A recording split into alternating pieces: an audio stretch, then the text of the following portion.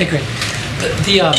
The tax matter that had Hunter Biden in court in Wilmington yesterday, it had criminal information saying that he hadn't paid 1.2 to about 1.5 million in taxes owed.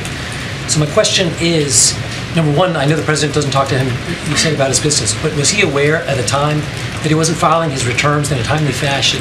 And also, did he ever advise him to pay? Because Hunter testified in court that 1 year he was sober when he didn't file. So did they ever discuss the tax situation? I'm not going to get into the specific of the case. Does he think it might I've answered this question over and over again. Nothing has changed from the statement that I made yesterday. Nothing's going to change from the few times that I've gotten this question in the briefing room.